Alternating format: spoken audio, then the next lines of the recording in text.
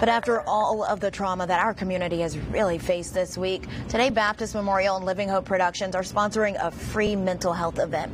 National Black Male Mental Health Tour called Just Heal Bro will focus on healing, led by black men who are experts in the area. That event is this evening starting at 7 at the University of Memphis Michael D. Rose Theater. Suicide is the third leading cause of death in black teens between 15 and 19, the second leading cause of death in black youth 10 to 14, and black adults are 20% more likely to experience mental health issues than the rest of the population.